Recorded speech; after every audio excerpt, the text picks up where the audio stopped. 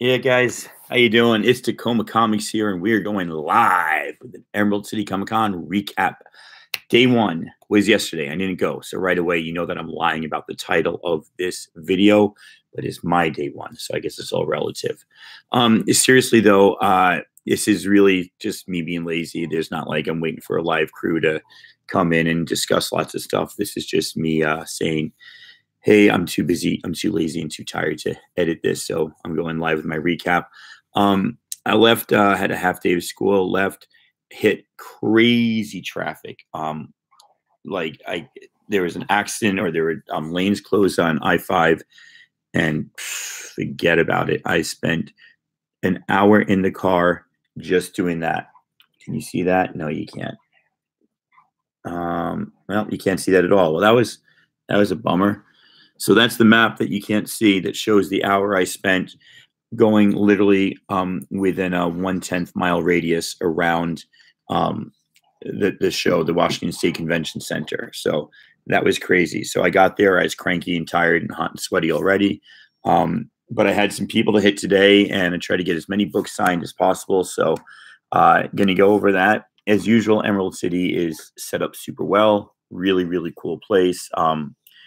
I love it's large. I love the way they've got everything laid out. The helpers there are awesome. The line people are awesome. It's a good experience. I just wasn't in the best of moods today, so I cut it short. I had another hour and a half delay coming home, so I should have been home a lot earlier than I was. So yeah, I just want to get this out of the way, show you all the cool books that I got, because I did get a lot of cool stuff signed. Didn't buy a lot, but that'll happen tomorrow. So here's the smudged Erica Henderson on this Jughead variant. That one's smudged. I guess I must have grabbed it too quick. And then Chip Zdarsky there. Nice Erica Henderson down here. And then Chip shouted out my name, Ian, up there. I thought that was pretty cool.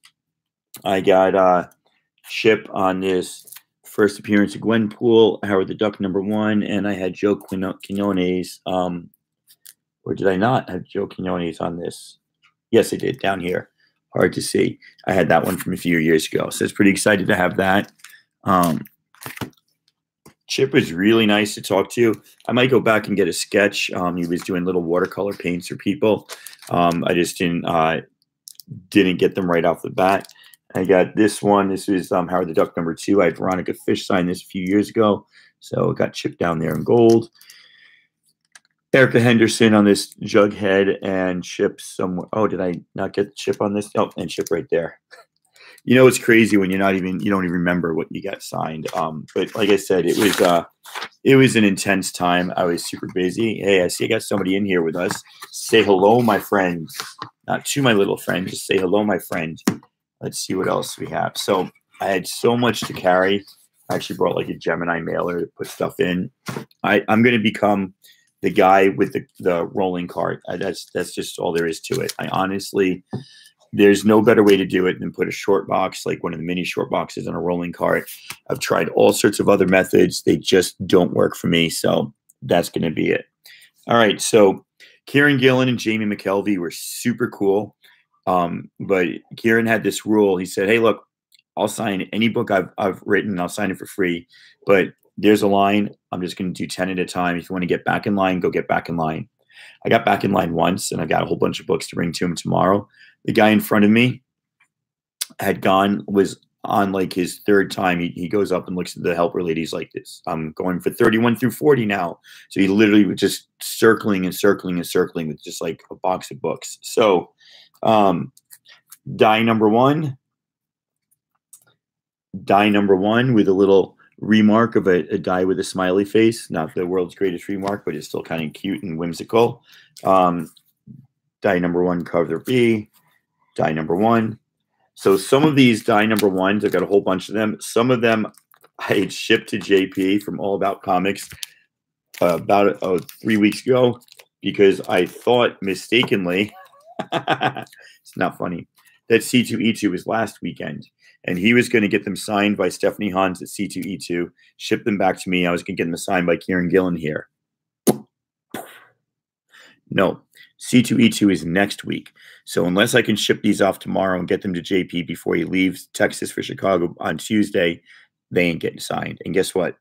I'm gonna be at Emerald City tomorrow. My wife's like, no, it's your problem. I'm taking the other son out to movies and sushi. So you know what? That's totally fair. Second printing signed, and another number 1 signed. The Mike Ruth variant signed. The Emma Viselli, I can't remember her name. I think it's Emma Viselli variant signed. I also have the Virgin variant coming in the mail for this one, but I won't get it before ECC.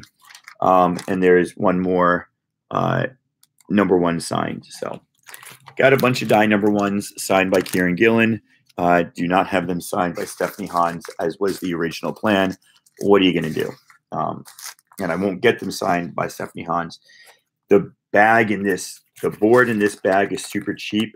So like this fell coming out and I got a little crinkle there. So I've got a couple spine ticks on this Blackbird, but look at Jennifer Bartell's signature, man. That's a pretty signature. She was super awesome. Did it again down here. Super excited to meet her. I'm going to go back. She's got a whole bunch of really nice prints.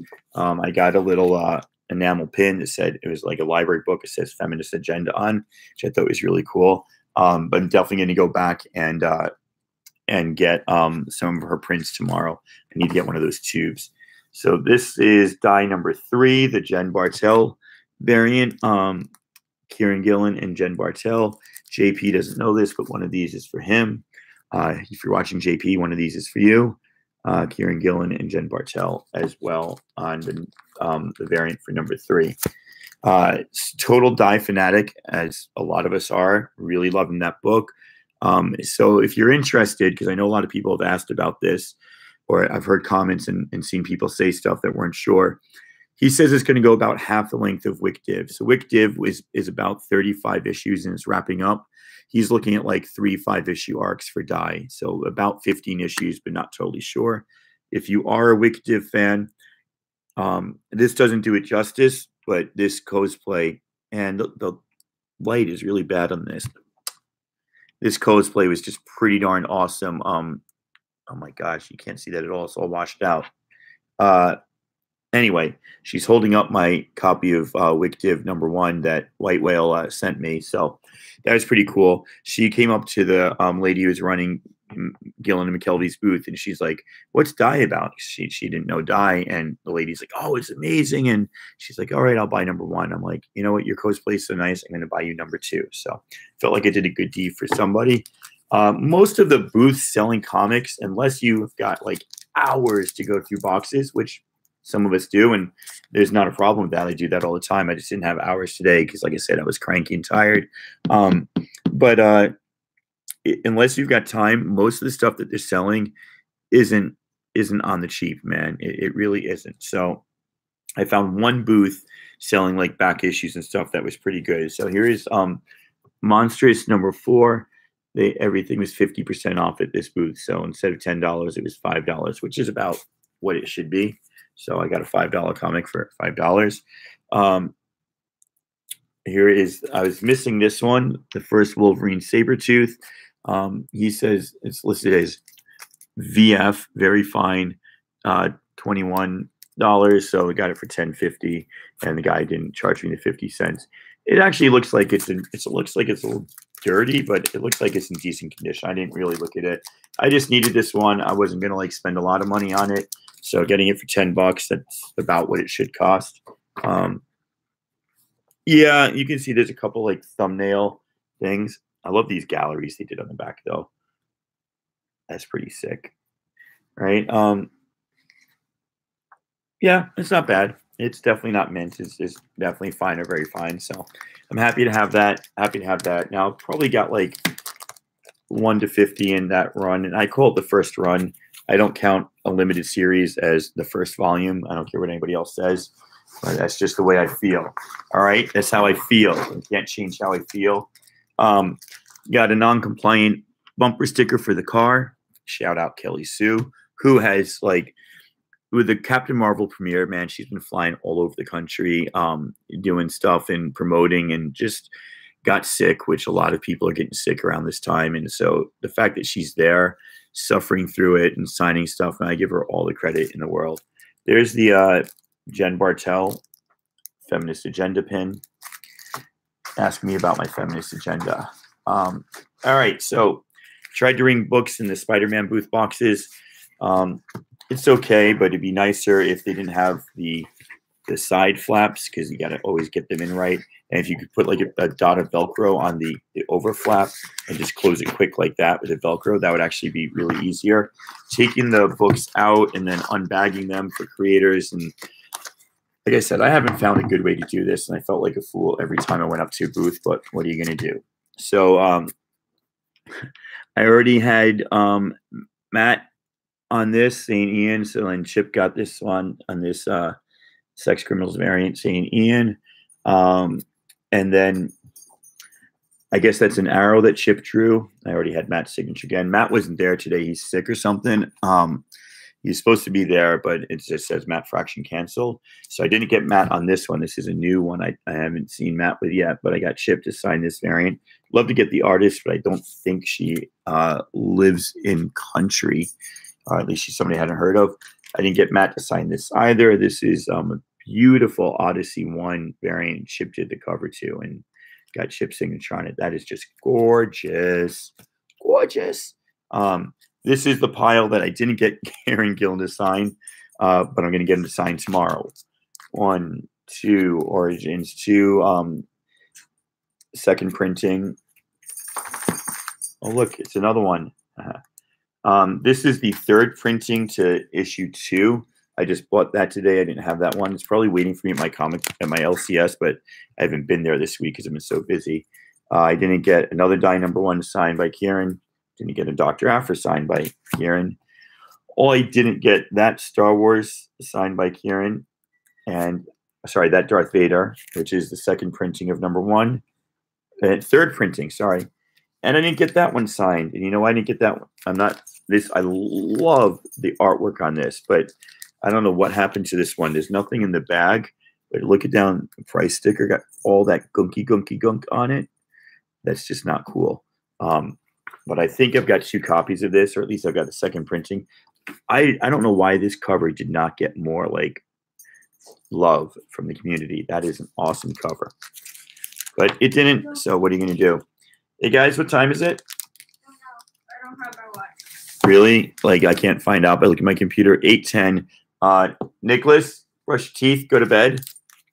Nathaniel, brush your teeth, go to bed. We're getting up early for Comicon tomorrow. I'm not leaving early. Yes, but your bedtime is already past. You guys be in bed by 8:30, both of you, okay? Did you brush your teeth though? Brush your teeth and you can come back down and read till 8:30, okay? There's another die number 1 that I didn't get signed. That's third printing. So yeah, there's a pile that I need to get to Kieran. I got to check if I've got a better copy of this one. Because like I said, he does 10 at a time. 1, 2, 3, 4, 5, 6, 7, 8, 9, 10. Nice. So one more time through that line with those books. And, you know, he was really cool about it. And I think he's absolutely right. Like, why should somebody put down 40 books and make everybody else wait? I agree. You know, I'm not greedy. I think that's totally cool. All right, next box. Let's see what we got. Bam. All right, here we have yet another Sex Criminals that I did not get signed by Matt yet, but now got Chip on it. And another Sex Criminals. We joked about the models, and Chip said they're very hard to work with. If you don't get the joke, that's Chip and Matt. But I like his signature. I like his signature, and I like Jen Bartel's signature. This, man. Have you read this? This is really good. Wow. I was just reading it online. I only picked it up like Thursday or Wednesday, man, and I had no time. I was at school till 7 with a soccer game and a soccer party, and then orchestra after that. Pope Grimy, this one is for you. So it says, Pope Grimy, love Chip. And it's got Matt's signature there. And there's a tape pull here, and he wrote right over the tape pull so you can't see it. Pretty cool. So there you go, Pope. That's for you. Paradox Frost and Bizzle. Well, hello to both of you. No idea who they are. Oh, Paradox Frost. That's Evan or Lance or Tyler. It's not Tyler. It's Evan or Lance. And who's Bizzle? Tell me who you are. So Paradox Frost is Evan, and is Bizzle a friend of yours? So I just got back from Emerald City Comicon, guys, and I'm going through. So it's Lance and Evan. There you go. Can't get enough of me, even though the trimester's over. So this was Kelly Sue did this. One of her first books for Marvel is like a 5-issue run on Osborn. And so I got her to sign that. And Jamie McKelvey was the artist, so I got it on that. And also Emma Rios, who Kelly Sue partnered up with on Pretty Deadly. So it's pretty cool. And then I got McKelvey and Kieran to sign Phonogram. And this one I realized has a rip down there. Kind of ticked me off. But what are you going to do? What are you going to do? Pushing our way through Wicked and Divine. Shout out to White Whale, who gifted me this one. In exchange, she asked me to get this one signed. So there's Kieran Gillen and there's McKelvey's signature. So I'm going to ship that back to him after the festivities are done this weekend. I did get this one. That's the Adi Granov cover to Darth Vader #1. I did get one of my first appearance of Dr. Aphra signed, just not all of them. And I got Angela. Is that Asgard's Assassin? Yeah, Angela Asgard's Assassin. This is another Hans cover that I'm not getting shipped to Hans. And finally, I did get this one, Phonogram. This is from the Singles Club. I forget, but this is, again, both of them on a #1. Moving right along. This one I'm excited about. I hope it stayed in good condition, man. This is like 6 boards in here. So this is the design variant. I had G. Willow Wilson sign it a number of years ago, and I got McKelvey on it. That's one of my favorite books. And then even before he did Wick Div or Phonogram, Jamie McKelvey had Suburban Glamour book he published, and I guess he did the writing and the art himself. So I got issue 1 signed there. So guys, my life ain't glorious. This is what I do when I'm not teaching or grading your videos. I do videos of my own live or edited about comic books. That's why it's called Tacoma Comics. You can see how popular I am with all my viewers today. Friday night's not a good night. There's several live shows out there, and I didn't post about this one ahead of time. So anyhow, I've met Kelly Sue a number of times at Rose City and Emerald City, but I had not seen Valentine Delandro since like the beginning. So cover that up. So I got Valentine to sign a lot of these along with Kelly Sue.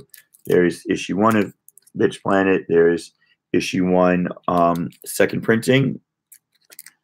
There's the Image First one. There is another issue 1. There is, I guess they call it like the Wick Div variant, not sure. And there is another second printing. And then I got these cool, I got these off Midtown. This Pretty Deadly variant. I got Kelly to sign that.